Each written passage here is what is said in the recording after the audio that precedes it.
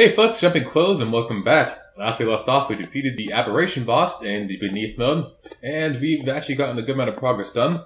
But the next boss requires a bit of extra steps to get to. It's not something you can easily access, and it's definitely the most confusing, or was the most confusing boss to access when the Beneath mode first initially released. I know I and myself, and as well as myself and a bunch of others in the community, worked together to figure it out. I can't remember exactly who did it, but I know someone actually did end up posting a walkthrough on the Steam guides page, but that's always there if you want to look for it. It's actually pretty popular, but here's a video version of it instead. If you guys saw, I believe in the video where we defeated the first boss, the Necromancer, we actually did manage to trap the Pursuer, and that requires a tool you can only find within these shops in the Beneath.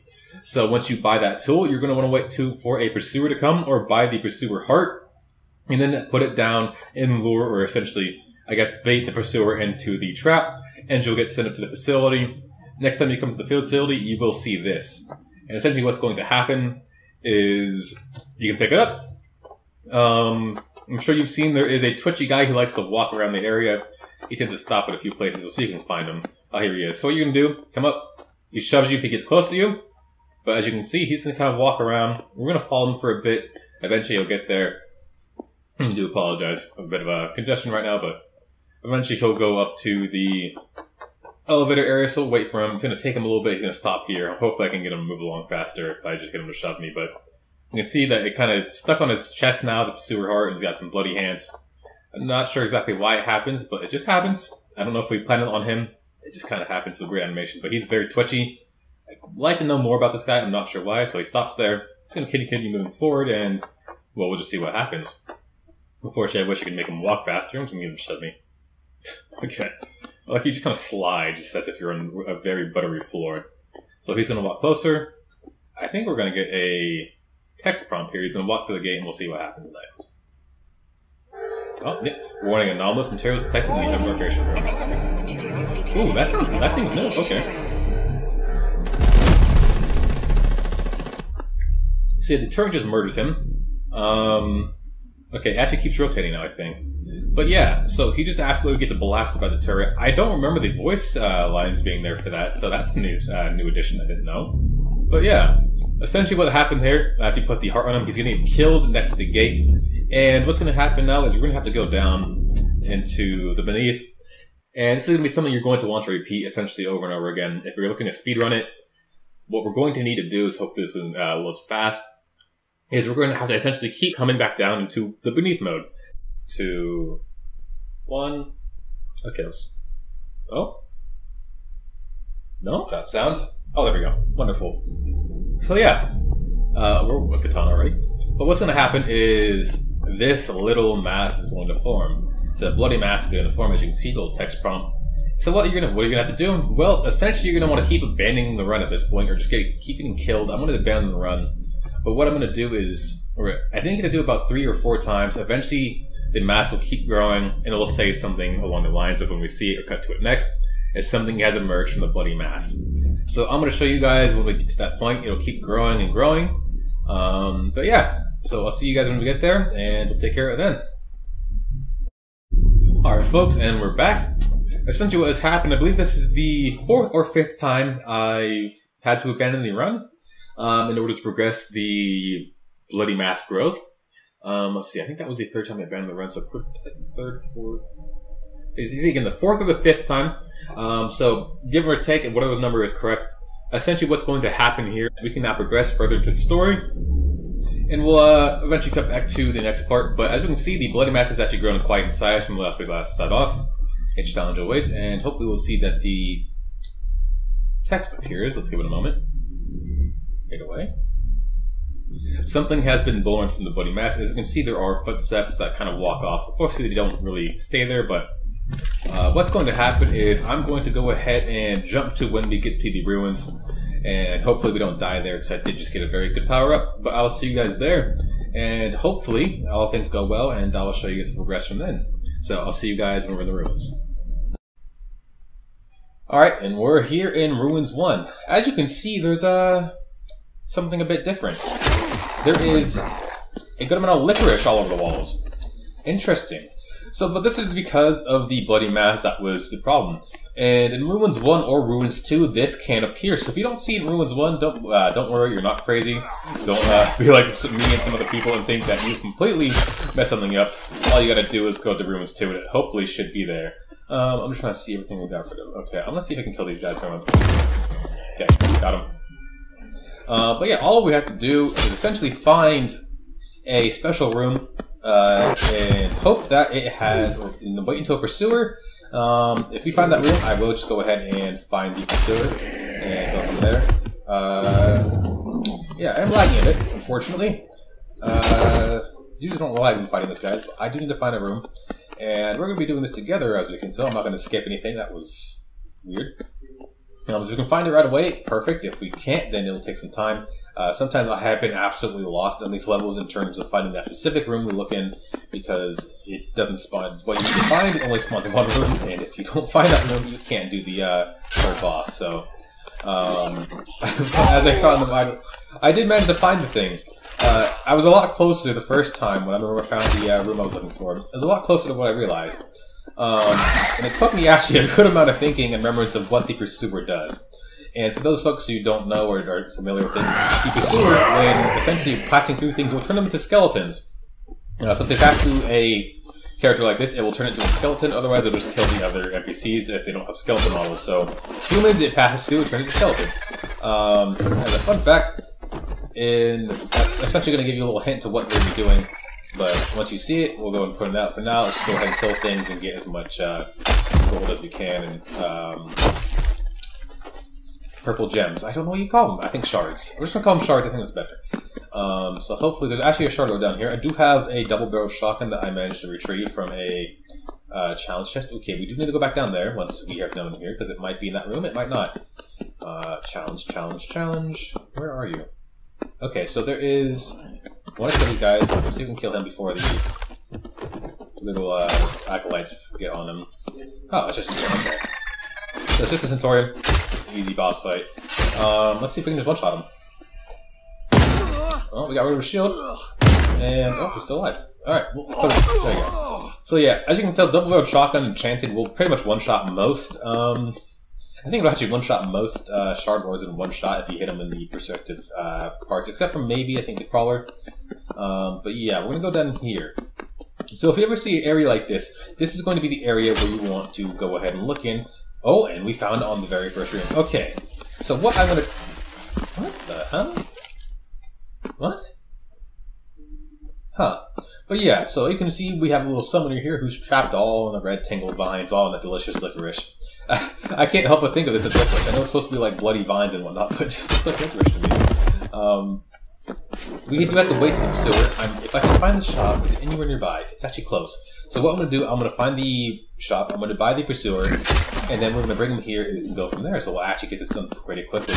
So luckily it didn't take me too long. And we'll be showing... Oh, okay. Ow.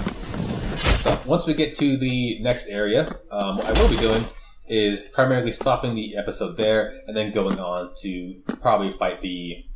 What's it called? The Trickster, or the third boss from that point. Now this is towards the challenge room, so I can go back this way. So I need to remember... I came from here. Turn right. I think once I find the shop, I can buy the pursuer. Is it down this way? No, I came from this way. Okay. Left. Right.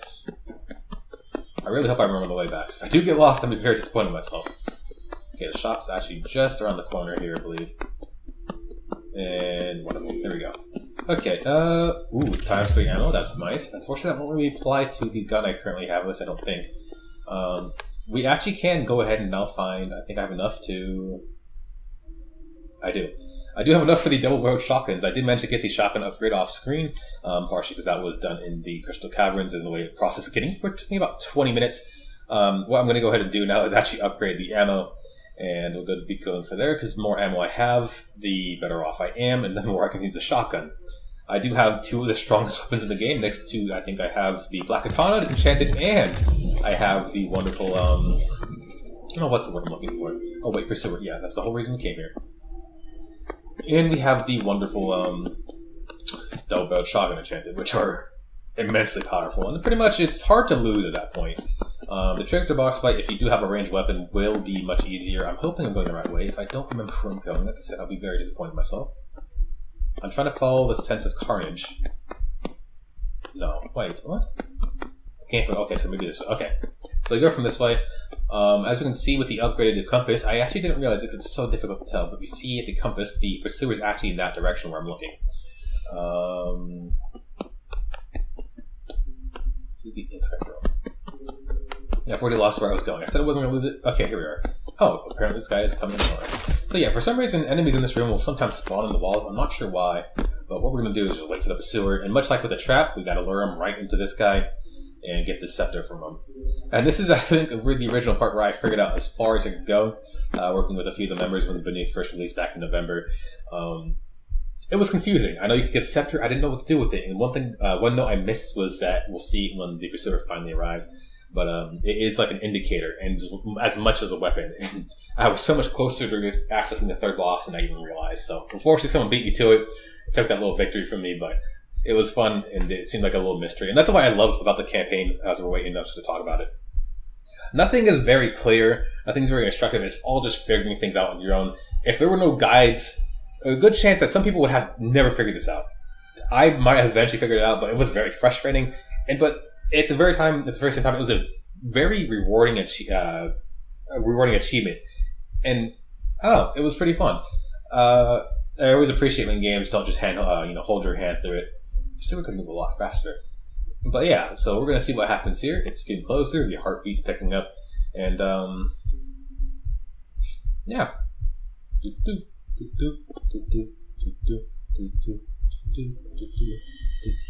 I think the pursuer moves faster as you stay longer. I think it eventually does reach a speed cap, so it doesn't catch you.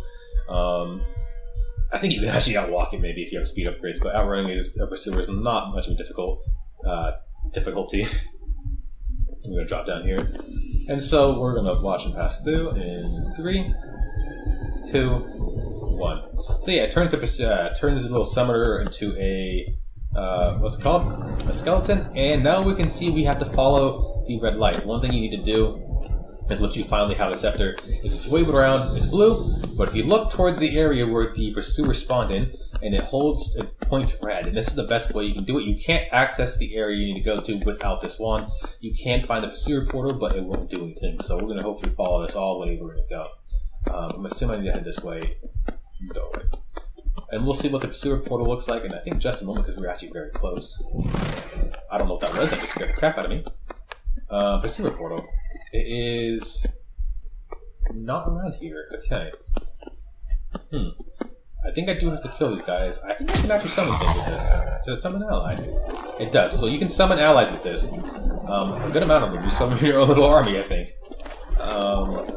I do have to kill these things. I don't want to use the shotgun ammo. I don't think I have much of a choice. I'll do as sparingly as I can. Ooh, wow, that's a lot of lag. So yeah. Oh, I do tend to get a lot of frame suffrage in here. Hopefully we have a way to continue though. We need to keep moving that way. It looks like my crystal crabs are having a problem fighting these guys, since I think they can only take damage from the legs. Wow, they're actually just blowing them apart. That is, I did not know that would happen. Who's still alive? Who else needs to be killed in here? Is it over here? Oh, it's just this guy. Okay, we'll get rid of you, and we'll keep going. So the real shield should fall. I hate those little spider things. They're not very dangerous. They don't really kill you. I don't think it'd be easy to die. Spider thing. Okay. In here, maybe. Oh, and wonderful. We found the gate. Once you get to the pursuer portal, all you gotta do is left click with the wand. It'll make that little activation thing. And I'm gonna get rid of this now. I really fortunately. There is a upgrade in here I want to buy, so I'm gonna do that real quick before the pursuer kills me. And okay, block 50%. Ow. Unless you can find a better weapon, I don't know if I'm gonna get that chance, unfortunately.